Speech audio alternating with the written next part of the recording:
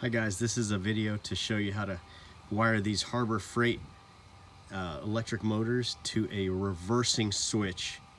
So frontwards, backwards. I use mine on my boat lift out on the river. So I needed to go up and down from the same switch. This is the schematic they give you. 115 volts here.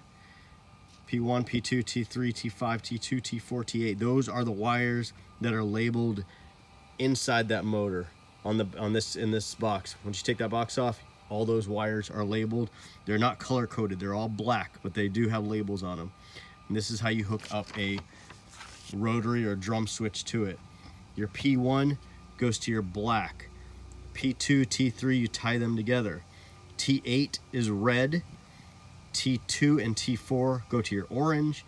T5 is white, and you ground your green just like normal, like a normal outlet, like you would anywhere.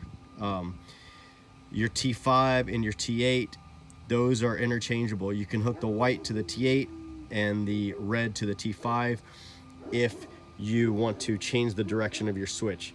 For example, if you switch your switch to the right and the thing's going down and you want it to go up, those are the two wires you switch, red and white. That's the reversing part of it. So I hope that helps somebody out, guys.